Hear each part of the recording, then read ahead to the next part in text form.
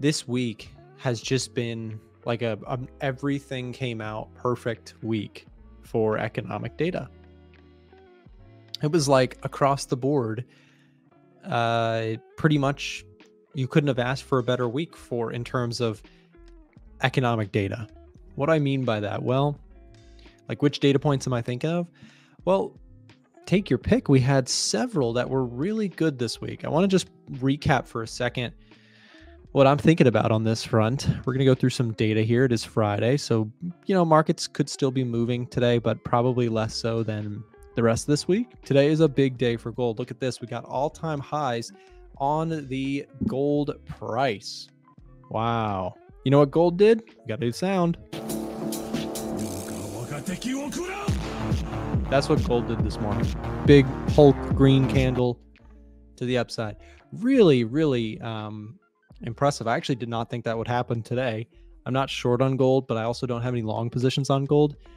Yesterday's data was very confident for the economy. So I'm wondering, does anybody know if something happened in the Middle East or if there's a catalyst here? I also noticed that oil is down 1.77% here this morning. That's nothing to ignore. I was a big slide on oil, so that would actually tell me maybe there's not geopolitical stuff attached to this. Maybe this is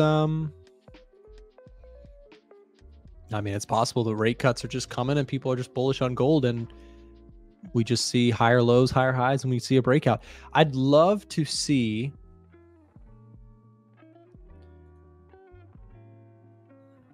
this thing close strong today. If we get a nice close above all-time highs, if we get an all-time closing high, ATCH, right? We've had lots of intraday all-time highs recently. An all-time closing high would be nice. That would show you that bulls are strong enough to actually hold these gains. I mean, gold looks really, really strong, I gotta say. What a nice breakout here and a nice higher low, right? Little 4-hour retest of support. Man, if I had $1 for every time we saw this pattern, I guess I don't even need to get $1 if I could just trade these events. But look at this. It's so frequently that this happens where you get a big level of resistance forms, and on the third try, price steadies at these levels, briefly pulls back, and it's like one last fake out before the push. I've seen that pattern in my trading career so many times. It is such a bullish sort of formation. When you see highs being formed, you have to start thinking about this from a price action, like a simple price action. If this market is so bearish, why is it that every time it comes up here, the sellers, yes, they come back in, but why aren't sellers actually making any ground? They're just having short-term little sell-offs before buyers step in aggressive. Here we are. We've almost hit the 2,500 mark, which, if you guys remember, I've been talking about that's kind of like my yearly target now for a while, and it looks like it's going to get there. 2,500 does not seem out of the question. Again, I'm not currently long, but I've caught a lot of the upside this year on gold. I'd love to see if I can catch a retest on the lower time frames. I apologize, gold. I'm sorry. I should have just bought you, but I didn't. And again, people will get scared. People will say, Nick, so you're telling me you want to buy it up here? And the answer is yes. I'm a momentum trader. When you're a momentum trader, when you're a trend follower, if you really think a trend is trending well and has good backing, there is no such thing as it's too high for me to place a trade. Now, there is such thing as saying it's too high for me to invest in, but that's different. That's different, okay? So here's the thing about me personally when I'm investing versus when I'm trading. Two different stories. When I'm trading, I like to buy things that are going up. When I'm investing, I like to buy things that are going down. There's two different stories here. When you see value, that's when I look to invest. When I look to, like, when I see a really great company, like I bought, and this is going to be a hard case to make, because this is not really a value trade or investment. But I bought Nvidia recently. I bought Google, and although a value investor would hit me across the face for saying this, those are not value stocks because they're priced very, very richly. But it's kind of a mix for me with investing. Like, I'm looking for things that are growing, but also, giving me discounts. I like to buy stocks at discounts. I like to long-term invest in stocks on discounts. That's the only time I buy them. But when I'm trading, here's the difference. When I'm trading, I don't like to buy things that are crashing. I don't like to short things that are ripping. So shorting gold this year has not even been on my radar. And thank goodness, because if you've been shorting gold this year, it's not been fun, right? It's been rough. This chart has been so bullish. It's been so strong. There is nothing for me here to make a case for a short term, I think it's going down bet. I just don't see it. For me, short term, it's going up. It's trending up. The fundamentals look good. And I'm not saying, oh, it's certainly going up from here. That's not what I'm saying. What I'm saying is that the directional bias for me here on this chart is and has been up. So if you said, oh, gold is too high over here or gold is too high over here, look what's been going on. New highs have formed for a very, very long time. If you're somebody who says all-time highs are bearish, I want you to take a good look at this chart. You know what else I want to show you? If you're somebody who says I'm all-time highs, I'm going to short them, look at the NASDAQ and you tell me how many times all-time highs were bearish compared to bullish, right? Come on. If you just bought the NASDAQ every time it hit an all-time high, now obviously this is hindsight because you're looking at a really great period in the stock market, but in this last 10, 15 years, if you bought all-time highs only, you made tons of money. Are we on the same page with this? Does this make sense? Because again, I hear it all the time. Amateur hour is saying, oh, it's at all-time highs, it can't go any higher. Or it's all at all-time lows, it can't go any lower. Today is the last day of our 30% off VIP Discord sale. Inside the VIP Discord, you get access to real-time trade signals from Trader Nick, Frank, and Ivan, with complete trade details including analysis on the reasoning behind the trades, their entries, exits, and stop losses. Our traders cover a wide variety of assets including gold, oil, and other commodities, Forex trades, option trades, and even stocks too. We have active chat rooms filled with traders from all over the world discussing their trade ideas as well. Plus, you get access to our exclusive strategy guides and VIP webinars for joining. All of this incredible trading content is available right now for 30% off, and it's a one-time purchase. So grab it now on sale using the promo code down below before it's too late.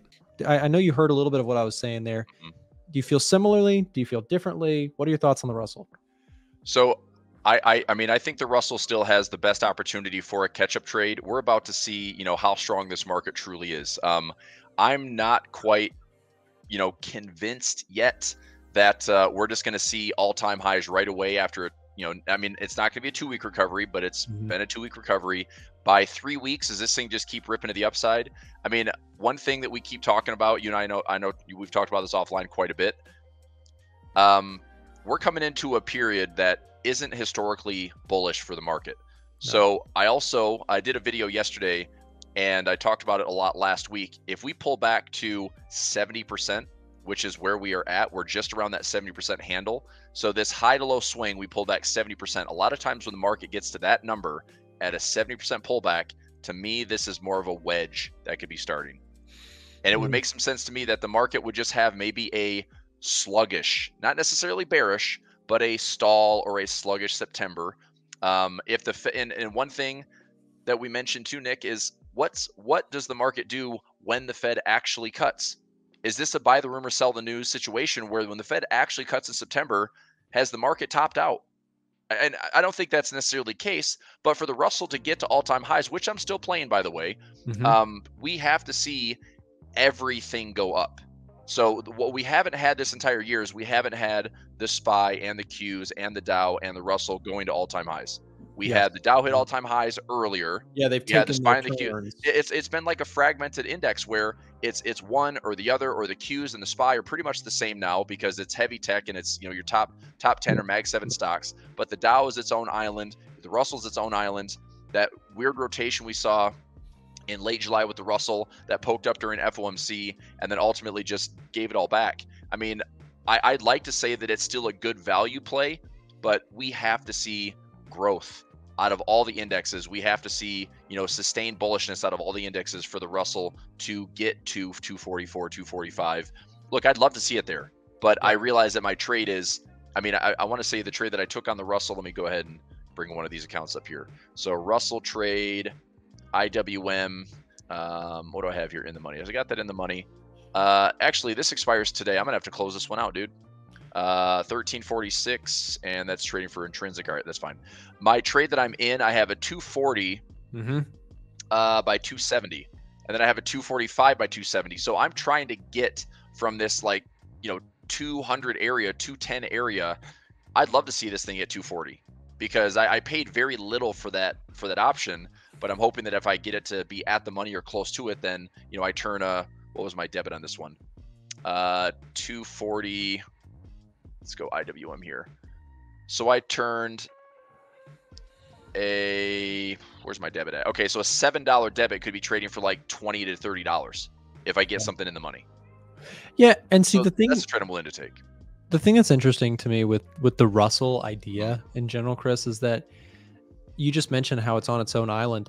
There is this possibility where we enter, maybe we just go back, let's rewind 6-8 weeks ago, where it was like 2-week period where tech and megatech was down, and Dow stuff and you know the defensive stuff was just getting bought.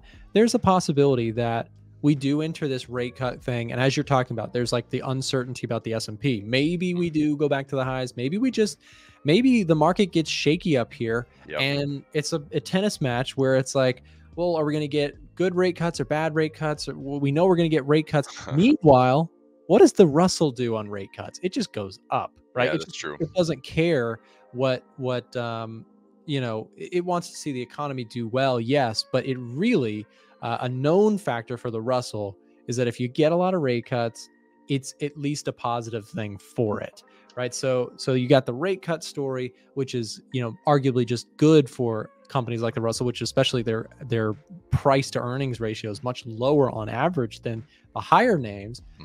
The S&P and NASDAQ, they can debate endlessly as to whether or not rate cuts are, you know, going to come in slow or fast. Russell might just, I could see an environment where we get a couple months where tech is just kind of like this, and Russell actually has a little bit of a catch up, not by necessarily everything is good and everything is ripping and small caps are ripping the most. That's possible, but maybe you get an environment where everything else kind of just chills out and the Russell just kind of has a good period because rate cuts are coming. I don't know. Could be something to think about. Well, what we have seen is that it's very capable of going way faster than the other indexes. I mean, we could see 15 or 20% upside while the others are maybe returning single digits. That's very possible. So for us to be sitting here at 212 and looking at 212 up to 240, that's a 15% rip to the upside. We could have the SPY or have the S&P and the NASDAQ just returning maybe 3 to 5%, but the Russell could absolutely get that, you know, 15% level, hit the all-time highs. I mean, for me, that's my target. I don't know if I'm really holding, you know, small caps longer than that, because that to me is a good measured move. But I'll say this: let's clean up my charts. Just my charts are super messy right now. If we go to, let's go to this guy here. I got way too much stuff on my charts, Nick. Let me try to get something clean. All right, here's one. All right, so let's go IWM, and let's zoom out to the weekly. What we are not seeing right now is lower lows. So I will give the Russell the benefit of the doubt and say, unless we break this low, I'm still going to be cautiously optimistic, cautiously bullish. You know, it was a awful setback that we saw from that sell-off in July, you know, late July, early August. It was a terrible setback for the Russell. But did it do any structural damage? No. Not right now. So, I mean, we came right back to the same level at 197, but it saved itself right there. We're about, you know, roughly 50% pulled back on that sell-off. now I want to see, okay, if we just high, low kind of chop around in here, we're going to Mhm. see if this market can still make another thrusted move to the upside. Because if it does, we're talking 240, 245, and it's just higher lows, higher lows, higher lows. A lot of volatility, but it still stays the course with higher lows. So technically, it's not broken. And like I said, I'll give it the benefit of the doubt until it proves otherwise. And to add to your concept about the speed at which the Russell can move, guys, Mhm. why are we even paying attention to the Russell when we could be talking about S&P, NASDAQ, gold? I know there's people in the audience who are thinking that, but listen to what Chris just pointed out about the speed of this thing. When it makes a move, let's rewind the clock back to late 2023, Yep. where Goldilocks actually looked very real. I fully bought that story. I was wrong about it, but it looked like we were going to get a smooth, consistent 2024 of rate cuts throughout the entire year. And at that time, employment was heating up. Like employment was solid, and we saw inflation cooling at the same time. That's the sort of environment where, good old baby Russell, you put a spoon in its mouth and it does incredible. Look at what happened. It was up 27% in a few short weeks. It was insane. That is 64 days. It was up 27% at an index level. Obviously, that's after a big drop. But the point is, and I think a lot of people might have gotten really disappointed to what you just talked about, Chris. There was like this, there it goes again, Russell up 14% in a few weeks. Rotation trade is in, and then boom, we got smacked with a little bit of humble pie, and Russell came all the way down. Probably scared a lot of people who are just throwing up their hands. I'm done with this. I'm not waiting on it anymore. But I'm telling you, and as you just pointed out, when it makes its move, we'll see all-time highs at the blink of an eye at some point. It could be now, could be a year from now, but when it happens, I'm pretty sure it's going to happen very quickly. It won't be like a gradual, like we're going to grind 1% very, very slow at a time. Right. It'll be a rapid jump. And some of these big days for the Russell, let's think about this. Russell on a good day is up better than 3-4% in a single day, which at an index level is pretty wild. It is wild, and that's the exciting thing about it. I mean, I would feel a lot better about my 240 and 245 levels if we just get past 228. But yeah, I mean, again, like I said, I'm just gonna. I had a lot of kind of discoveries this week. I was frustrated with immediately going to defensive mode, putting in some hedges, out to August, out to September. I had a good conversation this morning on the yen pairs. Let's switch over here. Let's finish up on the Russell. I'm going to keep the Russell as is, benefit of the doubt. We haven't done any real technical damage to the downside. And then let's just keep it clean on the SPY as well. Have we done any technical damage to the downside? You can look at this and say no. I mean, we actually are sitting here with a higher low after a 10% correction on the SPY. We haven't done any technical damage to the downside to take out this low from April. Now, could this mean that we go, up and up and up and up? I mean, there is something called a 3-drive pattern, which if this is 1, 2, 3, 4, 5, that could set up our turnover, bearish pattern coming in later. But that's probably something that happens in, Q1, Q2 of 2025 and beyond, when it's like a whole new batch of problems versus what we have right now. So, the SPY looks pretty clean right now. I would like to see just an acknowledgement that we don't just have a instant V bottom, which this might be in my career one of the only V bottoms that I've seen without the Fed having something to do with it. Right. That is an insane move. We talked about that a little bit yesterday, just over DMs. Yeah. Chris, I want to add something to your thought there with the S&P too. Here's the weird thing about, and this was more of our discussion that we had through DMs yesterday, just the idea that like, okay, so as you mentioned, the three-time pattern, that three push, if you get another push, what I think that takes us into, and this is just a secular guess that I've been talking about, and you and I have discussed this all year long. We talked about, is this just going to be a wild melt up year where you kind of just have to hold on to your butts, and then it turns into a 2021? I think if you get that craziness happen where we just rip through the highs, I think we enter into the final era of a bull market. Agree. Which is the far out risk curve thing that I always talk about. Basically, the idea is that during the first waves, people go to what they know is like a stable bet. They buy like technology. 2023 was the year of tech massively. The year 2, they start getting into, financials. They start getting comfortable with rounding out the full market. But whether it's, I'm not saying year 3 is not what I mean, but like the next push, the next wave of a bull market especially with the trajectory that we have been moving in. I would not be surprised if rate cuts start to happen. We see going out, buying houses, people buying crypto, money starts flooding in from those money markets, and we see the final wave of a crazy bull market, which is crypto, unprofitable tech stocks, the ARK Invest, 101. We might enter into that era, and it is a frustrating era because for me as an investor, what that means is I get to do nothing.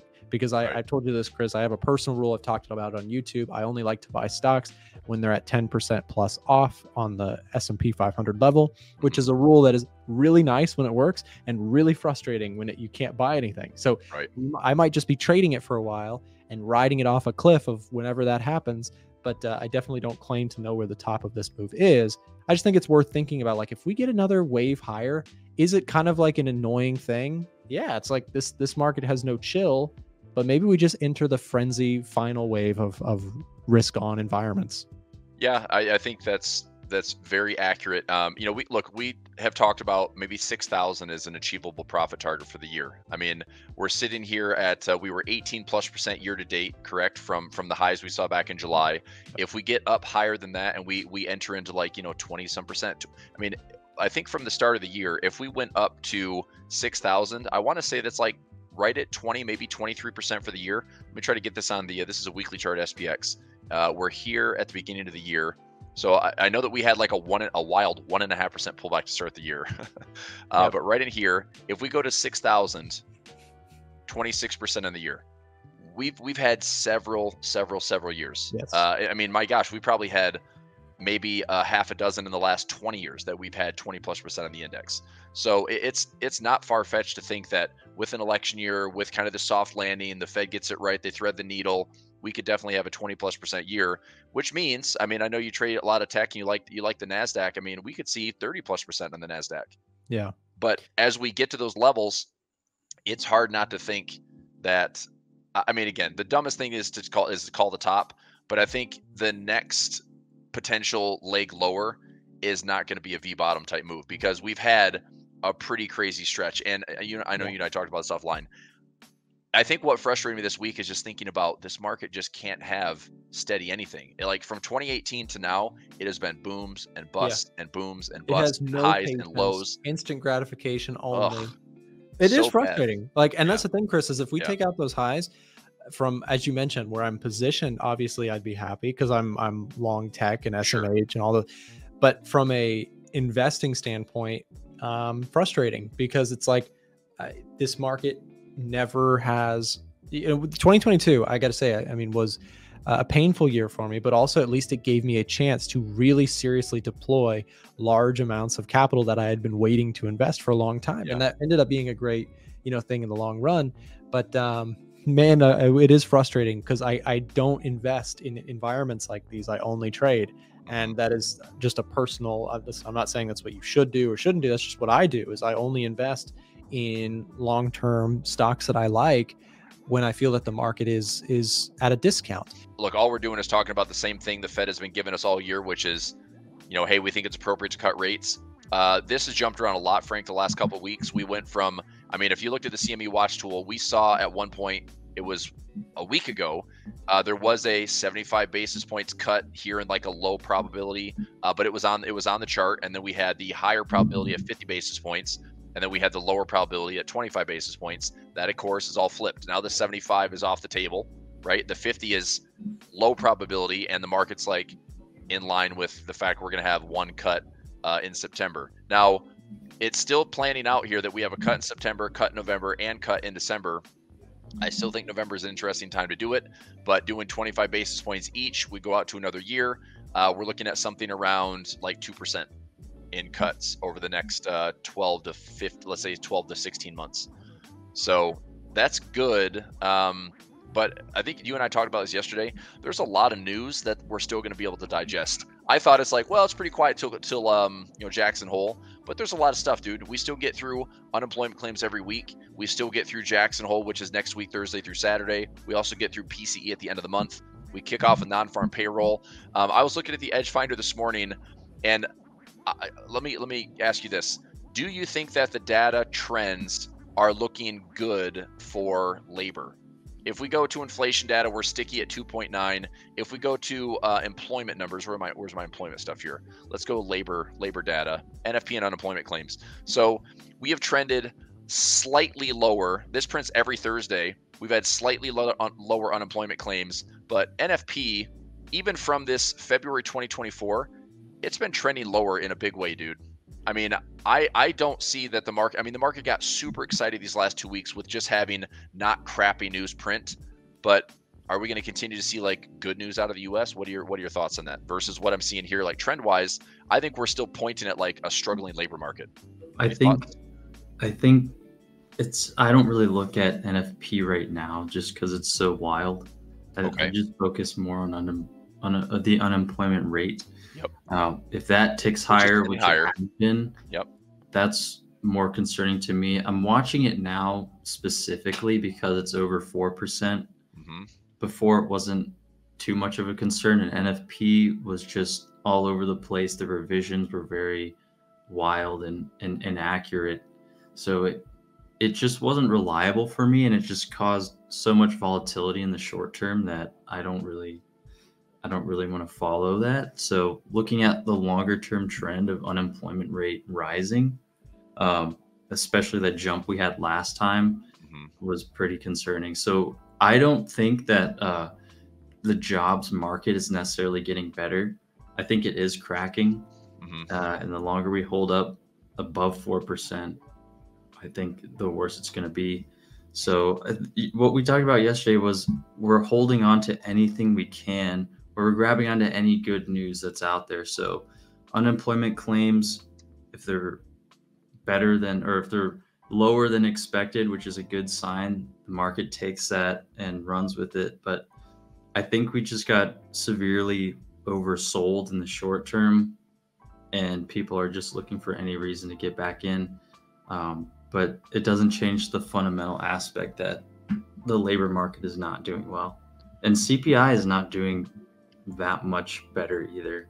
I mean, we're not really trending lower. Oh, it's been 12 months sticky, man. Like 2.9 is, I mean, I'll quote Shania Twain. That don't impress me much. You know, it's about the same thing. So we have, unemployment rate too. It's like, so if you look at unemployment rate, it's trending higher. You look at wage growth, it's trending lower. You look at unemployment claims, it's steady. You look at non-farm, it's all over the place, but it's been trending lower since February. I mean, I question it that, how much better does it get? And there's enough of it that before the September 18th meeting, and look, I don't think that any of this is going to change the Fed cutting rates. I think the worst sign, and we've all talked about this, right?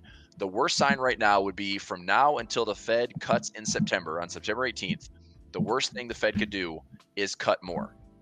Cut 25 basis points and let it do its thing, as opposed to showing the market and showing the world that you misstepped, you miscalculated, and now you're going 50 basis points. Now you're overcutting. I think that rocks the market more to the downside than it does the upside. I think that really would, like, we put a top in if the Fed's going to do anything beyond what's forecasted right now. I think 25 was what's expected. That would be like the healthy cut. It's appropriate. But if we're losing the labor market in the background and the Fed starts getting more aggressive, I think that's like that. I don't know. For the first time in a long time, it might be a failed backstop. Yeah, but why would 25 be appropriate when inflation is still sticky? I know you were talking about the labor market. If it's 25, look, 0 cuts are appropriate. If we want to make sure that there is a 99.99% chance that inflation doesn't rear its head again and have an uptick in inflation, which we've never done, by the way. All of our inflation in the U.S. has always had a second wave. So is this? And I was telling, I think Nick and I talked about this offline. I said, is this the first regime ever to officially squash inflation for good? And part of me thinks that it's no. Like, part of me thinks that they might want to squash inflation, thinking that it's gone down low enough, but it really hasn't. They really shouldn't cut rates at all. But if we don't cut rates, you're going to kill the consumer, because the consumer can't keep living life with debt the way that we are. I mean, our government does it, but we can't do it. We can't stretch our consumers out by another 12 to 16 months with 0 cuts, 8% financing on auto, and 7% mortgages, and refis are crazy. Like, business restructuring it's all bad. That's very short term. If we just let this unfold, if we keep bringing back like this temporary relief, we just prolong this process. So it's not like this problem isn't going to come back again in the future. But that's what's been happening, right?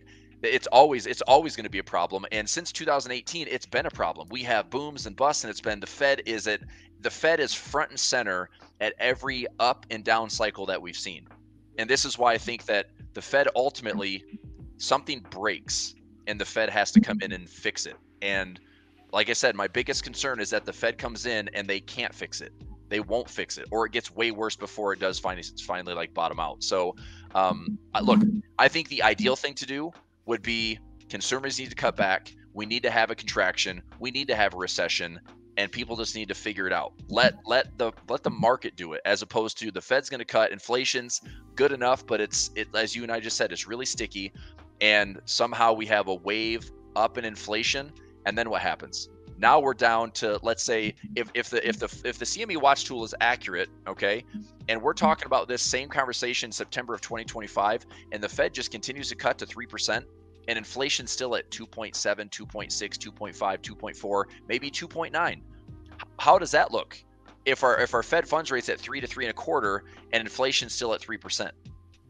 Now we're right on the verge of like losing it. We're right on the, I mean, so that's where things get really ugly. It's like the Fed's starting to cut, they probably will cut, and if it starts, I don't think they stop. You know, I think they'll cut 25 basis points, and they stretch it out every quarter. But I don't know, man. This is the difficulty of like how this all fundamentally plays out, and the level of confidence I have in the Fed to get this right and thread the needle. I think they can get through this year because it's an election year and it's not as disruptive. If they cut now and they cut, you know, through the election and just say we plan on doing it anyway, maybe the market's okay with it.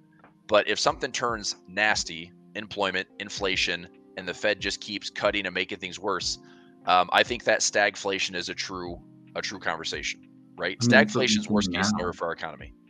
That's kind of what we're seeing now. If inflation continues to not move, hopefully it doesn't go higher, but what was it, like 12 months of CPI in the same range it's been? Yeah, we've been sticky for a year, right around 3%. It has not budged. Meanwhile, unemployment trending higher, NFP ultimately lower. It's hard to see the trend on NFP, but it's just down. I mean, the last 5 or 6 months it's been down, right?